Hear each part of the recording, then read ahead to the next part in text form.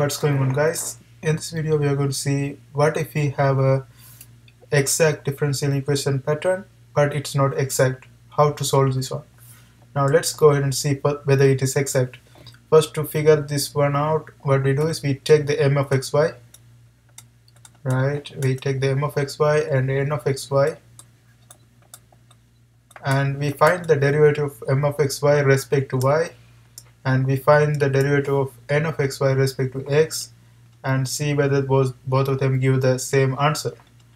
And if it gives the same results, it's exact. If it's not, this is not exact. Now let's go ahead and find the derivative. If we find the derivative of this one respect to y, we have to treat x as a constant. So here we are going to have 3xy square, and for n respect to x, we are going to treat y as a constant. So this is going to be 2xy square, right? Now you can see these two are not equal, so this is not exact. Now in this kind of situation, what we do is we find an integrating factor. So to find the integrating factor, we have to use this formula: mu is equal to e power n of x minus m of y over m of xy, right? N of x is whatever the derivative we found out for n of x, and if you plug this one in this equation, that's going to give us 2xy square minus m of y is 3xy square, and m of xy is from the original equation, that is xy cube. Now let's simplify this one. This is going to be e power, actually we have to integrate this one, right? Integrate with respect to whatever the value we are getting. Like, let's put d, and we are not sure, let's see. So here we are going to have this one, right? So let's avoid d for now. Integration, we have to integrate this one. Now let's simplify. So this is going to be negative xy square over xy cube, and here we can see this x cancel. We are going to have e power negative integration 1 over y. So we are definitely going to integrate this one respect to y, right? Dy, and you can see that integration of 1 over y is going to be ln y. So e power negative ln y, and if we move this negative to this front, that's going to be y power minus 1. So we are going to have e ln y power minus 1.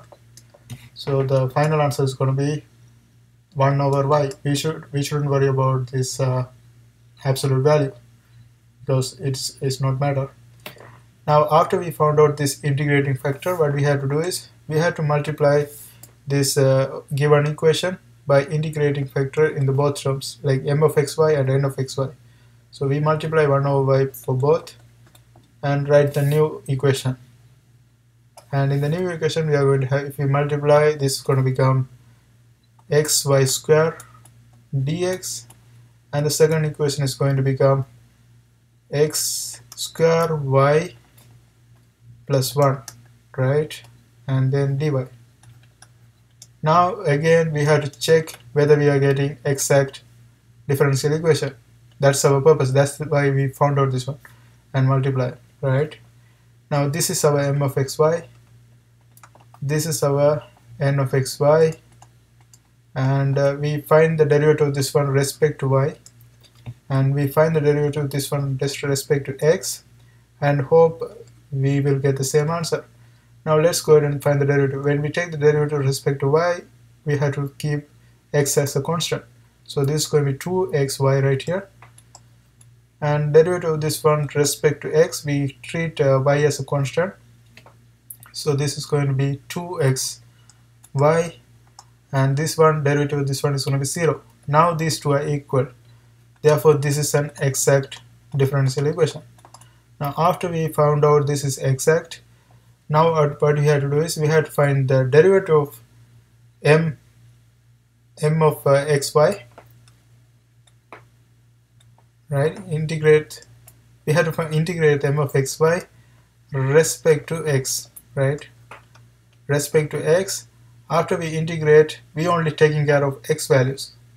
So what we have to do is we have to add a function that is in terms of y. Now let's go ahead and integrate this one first. First we have this xy square right here and dx. If we integrate this one, that's going to give us x square divided by 2 y square, and x square divided by 2 y square. Since we are only taking care of x value, we have to put a function that is related to y. Let's call this one h of y, right? Now after we integrate this one respect to x, now we have to find the derivative of this m of x y, actually the derivative of the founded value respect to y, right? Now if we find the derivative of this one respect to y, we treat x as a constant. So this is going to give us 2, and this 2, like you can see that 2 cancels because derivative of y is going to be 2y, and here we have 2 cancels. We are going to have x square y and plus h prime y, right? So this is what we are going to have after we found out the derivative. Now what we have to do is we have to equate this one to n of xy. So here we have to use the new n of xy, right? New n of xy is x square y plus 1 x square. So let's write this one first, n of xy, equate this one to n of xy. Now x square y plus h prime y is equal to n of xy is x square y plus 1, and from this one you can see that it seems like I made a mistake right here. So when I multiply this one by 1 over y, I should have kept a y right here, because this one also multiplied by 1 over y, right? So this is x square y and this is plus 1 over y. So here this one is 1 over y, right? Now you can see that these two are similar, cancels each other. Now we are going to have h prime y is equal to 1 over y.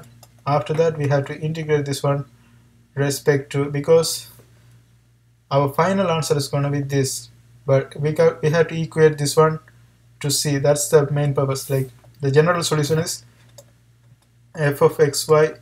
This is our f of xy, right? So f of xy, we have to equate that one to c. Now here we didn't know what is hy values. That's why we are trying to figure out, right? So after we figure out hy value, we have to plug it back in this equation and equate this to a constant. That's going to be the general solution of this differential equation. Now that's why we found out the derivative of this one, and we got the h prime y and equate to n of xy. So we can cancel this x square y. Now h prime y is this one. Now if we integrate this one respect to y both sides, now again we get hy, and that's going to be equal to ln absolute value y plus constant, right? But here we shouldn't worry about the constant, because at the end we are going to equate everything to constant, so that will combine together. So finally we can write, therefore c is equal to this function f of xy, that is x square over 2 y square plus, instead of h of y we plug this ln of y, and that's going to be the general solution for this differential equation. And that's how we do this kind of problems. I hope you guys find this video helpful. See you next time.